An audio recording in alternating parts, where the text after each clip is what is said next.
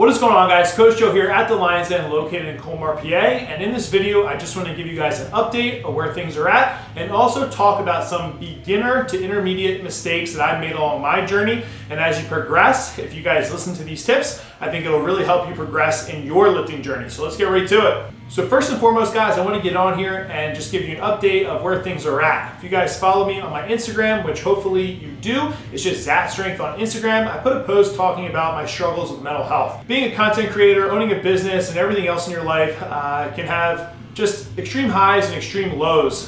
So for me, it's been a journey and a process of becoming my best self possible.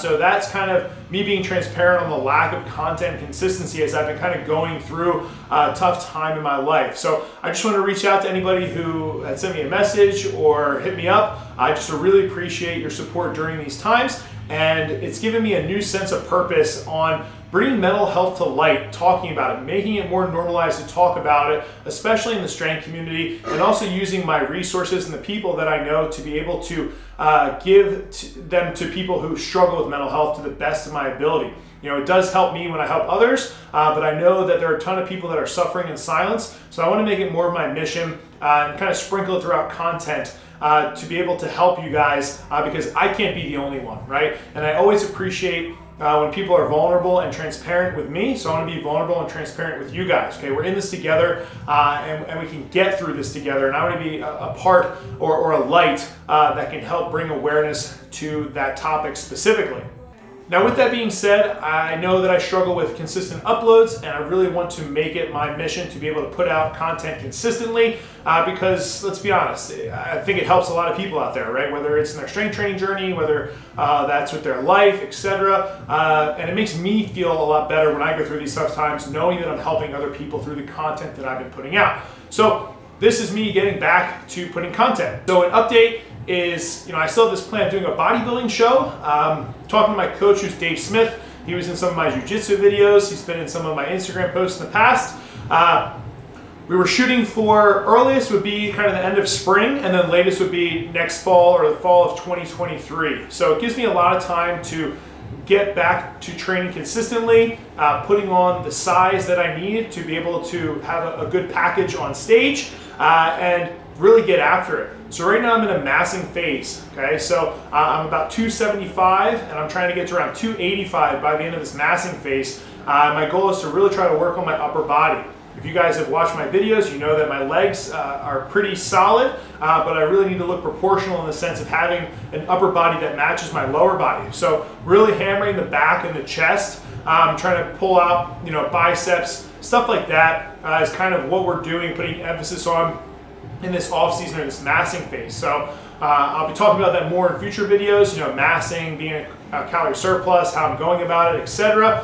So that'll be for future videos to come. Now what I want to get into is kind of jump right into some tips and kind of just help you guys on things that I wish I knew then that I didn't know that really would help me progress in my journey. So let's start off with tip number one.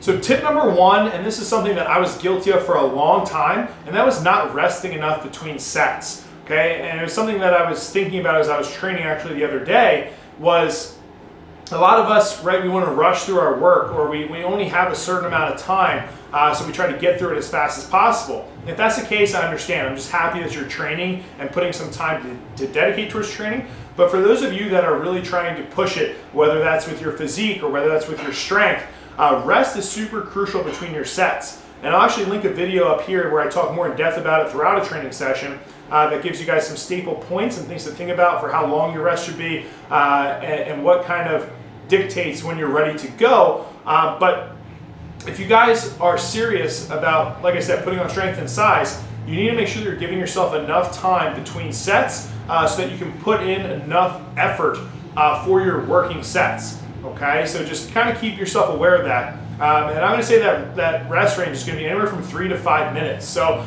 even for hypertrophy, a lot of people used to think, oh, we have that kind of that 90-second rest period for hypertrophy. But for me, as I progress and I've talked to some of the top coaches and and researchers in the field, a lot of gains are going to be made if you can give yourself 3 to 5 minutes rest, that you can push harder and get the proper stimulus that you need for your body to grow. All right, so that's going to be tip number 1, or rather mistake number 1.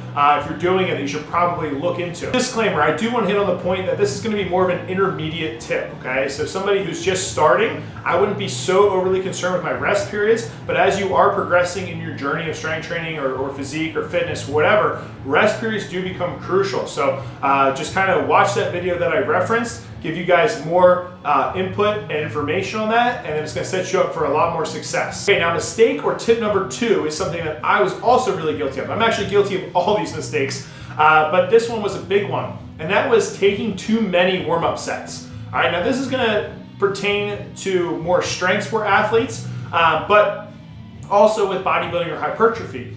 And for example, what I used to do, say with a bench press, right? I would do the empty barbell for 15 to 20 reps, then I put on 135, then I go 155, then I go 185, then I go 205, then 225. And I was doing those warm-up sets for a lot of reps. So say if my target rep range was going to be 8 reps, I was kind of doing all those warm-ups in that 8 rep range, working all the way up to my working weights. Now, as I got older and as my training journey continued, I realized that as long as I'm warm, okay, and maybe that's, do the empty barbell, do 135, I can cut out some of that volume for the warm-ups, and I can use that energy to better progress in my actual working sets. So something may look like today is I go 135. If 135 feels good, maybe I'll jump right to 225 or 205 rather than having all those in-between jumps. The other thing that I started doing was maybe those beginning sets, there's a good amount of volume, so I'm in that 15 rep range, and then as I'm warming up, I cut those reps. So say maybe it's like 135 for a set of 12 to 15 reps. Then I go to 205. Maybe I just do 6 to 8 reps, and then maybe I go 255, and I do 3 or 4 reps. And that way I can save that energy, and I can take those bigger jumps faster, so I can get right to my working sets and really push the weight, which is what's going to help me with my strength adaptation or muscle growth, and I can just focus way more on those sets, because typically what happens is you get so fatigued from the warm-ups that you're unable to actually push your working sets. Now this may not be for everybody, and I know some people are at different stages of their journey or doing different blocks, but just something to consider. Okay, so basically the gist of it is don't warm up to the point where it's affecting your actual working sets. All right, tip / mistake number 3 is going to be adding too much volume too quickly. I've been guilty of this, where I start a new block and maybe I took some time off of training and I go right into 3 to 4 sets of each exercise on the first week. Now, that sounds good and dandy and you get a great pump, a great workout. The issue is your recovery time. Typically when I do something like that, I find that I'm very fatigued and my recovery isn't fast enough so that I'm able to have an increased frequency. So maybe if you're doing that bro split, right, you slam your chest 1 time per week, it's gonna take you 5 or 6 days to recover. When in actuality, what may be a little bit better is to start off with just 2 sets, okay? And then progressively overload that week by week. So maybe on the first week I'm doing 2 sets of bench press, and then the next week I do 3, then I do 4, and then ending that mesocycle, I do 5 sets.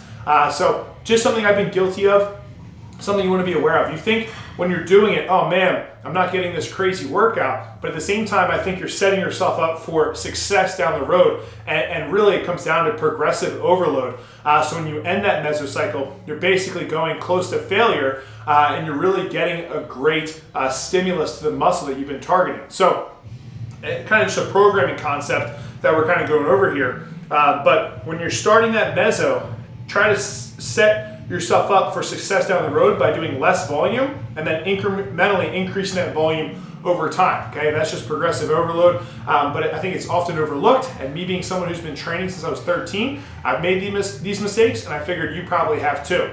All right, so mistake / tip number 4 is going to be putting weight over technique, okay? And typically I see this with younger guys or newer lifters. They just want to come in, they want to be cock strong, and they just want to go as heavy as they can with kind of throwing all technique principles outside of their mind.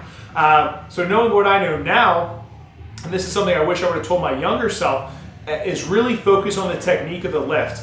especially when it comes to hypertrophy training, right? We want to make sure that we're developing a good mind-muscle connection. We want to make sure that we're controlling the eccentric. So typically, rule of thumb is that your eccentric should be slower than your concentric. We want to make sure that we're using a technique to our advantage, okay? And there's a lot of ways we can go with this. I've tried to put out a ton of how-to videos, but really, we want to make sure that our technique is sound before we increase the weight, okay? Especially when it comes to hypertrophy, if we're getting sloppy, for lack of better words, with our lifts, or we're using too much body English, it becomes really hard to gauge what was our rate of perceived exertion or our reps in reserve, because we're no longer just using the muscle group and we're actually using our whole body. So it's kind of like using the example of a lat pull down or a barbell row or any lift really, where yeah, we can throw a ton of weight on, we can get really sloppy and we can technically get those reps, but what was the intent of what we were trying to do there, okay? If we're really trying to stimulate the back, or we're really trying to stimulate the chest, or whatever muscle you want to put in place of that, is we need to have proper technique to get the right stress to that muscle, rather than trying to just get almost like fake reps by throwing so much body English in there. It looks like you're having a seizure with a barbell, right? Just try to tidy up that technique, and then over time, the weight will come 100%. All right, now mistake/tip number 5, the last one we have, is going to be not using a variation long enough. All right, now, so coming from a block periodization background, what I tended to do in the past was I would use, say, one bench variation, one block, and then switch it to the next block, and I would keep changing it every block. Typically, a block for me is going to be 4 to 5 weeks. Now, what I've noticed is it usually takes about 2 blocks of that variation for me, and this isn't the same for everybody, but I do think it's something for you to pay attention to, is if you're getting great adaptation from doing one variation, continue to use it until you no longer do. And you can say the same thing on the other side, where some people use the same variation too long and they don't switch it up, and they should, okay? But you have to kind of know when that point has happened, because your body will adapt and get used to something, and then it's time to switch. But at the same time, if it's working, right, why change it? So don't just think that if I have 5 blocks, I need to change my one exercise 5 different variations. Maybe use that same variation for 2 to maybe 3 blocks. And what you find is if it's also a new variation, there's things that you can tidy up with it that will further the length of that variation. So maybe when you first start doing an exercise or a variation, your technique isn't that great, okay? It's a novel stimulus, it's new. So maybe it takes you a few weeks to really get the technique down of that movement, and then you can really start to see the benefits of it, and then down the road, once it no longer works, you can change it up. So double-edged sword there, but something for you guys to consider is really utilizing a variation as long as you can before you need to change it up. And like if it's not broken, right, there's no need to fix it, for lack of better words. So just something that I was thinking about, and as a coach, right, so I also coach high school lacrosse for a couple teams as a strength and conditioning coach, and then I actually do coach the sport for one of the teams, is working with these younger kids, especially people who are new in their journey. It may take them, a couple months to really get a variation down. So it's kind of not in their best interest to continually switch it up all the time. Now, I know there's going to be rebuttals and arguments to this point, and I'm fine with that. Feel free to comment down below. I'm always looking to learn. I have a very open mind when it comes to this stuff. But just from my experience and the background of training and programming I have, these are just some considerations and some things that I've tweaked or made mistakes in the past that I'm trying to learn from. So take whatever's applicable to you. Not all 5 of these will be super applicable, but maybe there's one that stands out that you can throw into your training and change it up. So that's pretty much it for this video, guys. I really do appreciate your support, especially during these times. Like I said, kind of a recap, I'm going to be trying to put out more consistent content. Maybe it's 1 video a week to start, and then we can build off of that. Trying to just, get stuff out. The other thing is I'm going to try to be more of an advocate for mental health and using fitness as a tool and modality to help people who struggle with mental health, along with other resources, okay? So I'm looking to start a support group here actually at the gym, which will really help with people who are in need when it comes to mental health. So just really appreciate you guys so much. Lastly, if you guys are looking for programming, okay, we have the Szatstrength programming app. We have about 350 people on it right now, and they're having great results. I try to take the thinking out of everything by providing you guys structured and sound program that hits on all the points we just talked about. And then if you guys are watching these videos, all it's going to do is enhance the program, okay? So please check out the link, okay? There's 21 plus programs on there right now. I'm going to start putting more programs on the app for you to try. I have a new bodybuilding program that I'm currently doing. It is a variation of a push-pull leg, but I'm going to put that on the app so you guys can follow along. It's going to be different than some of the other bodybuilding or hypertrophy or even push-pull leg splits that I put out there. So that's what we got. There's a ton of new seminars and clinics that are on the Szatstrength.net website. So if you're interested in meeting me, doing any of these courses, we have programming courses, we have specific lift courses. There's all sorts of goodies on there. So I highly recommend if you're trying to increase your training knowledge or just better yourself as a lifter, you come to those seminars. I love meeting new people. I love hanging out, and I get to answer a ton of your questions in person, which is just an added benefit because it's very specific to you if you have those questions. So thanks guys, I appreciate taking the time to watch this video, and until then, stay a lean, mean, strength machine. I'll catch you guys next time. Peace.